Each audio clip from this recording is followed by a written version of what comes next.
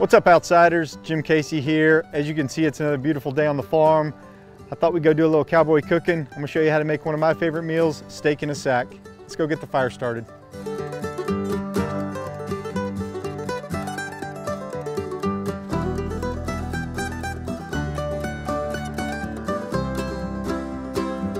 This is the slow part. You gotta build a good fire and get a nice pile of embers working before you start cooking on it. All right, I'm gonna get some water boiling so I can add my pinto beans to the pot. The water's boiling, so we're gonna add the pintos, and I'm gonna get the vegetables cut up.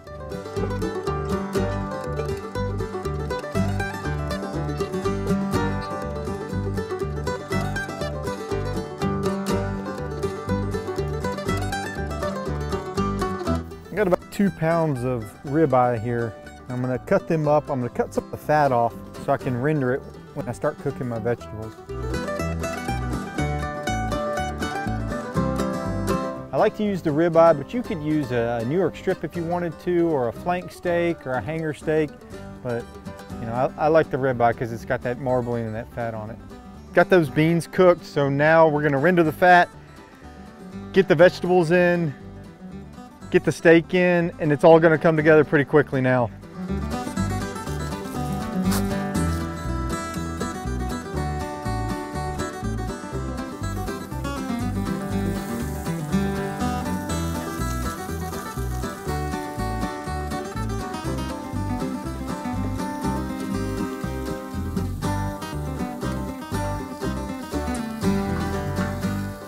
Still got my fat rendering right here. It's still dripping down and helping cook all these vegetables. And one thing I really love about the Discada is I've got my hot zone right through here. And when these vegetables start getting cooked, I can just scoot them over a little bit so they don't burn. And I'm gonna add my ribeye steak here in a minute. I'll make a little pocket right here, and I'm gonna add my pinto beans and let them absorb a little bit of the onions and peppers and garlic, a little bit of the ribeye fat.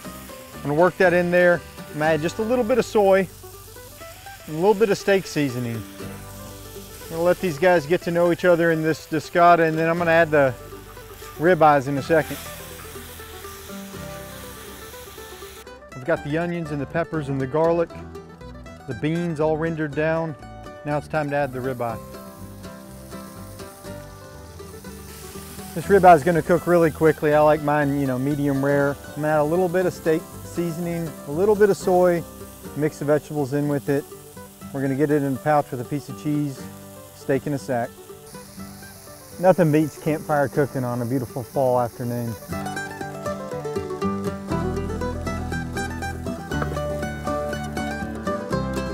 I'm going to get these pitas split open, put a little bit of provolone cheese in there.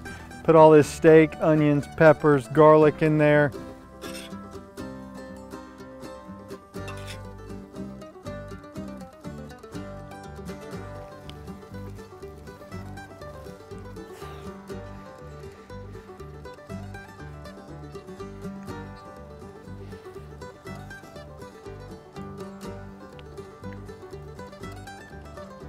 That's Cowboy Cooking.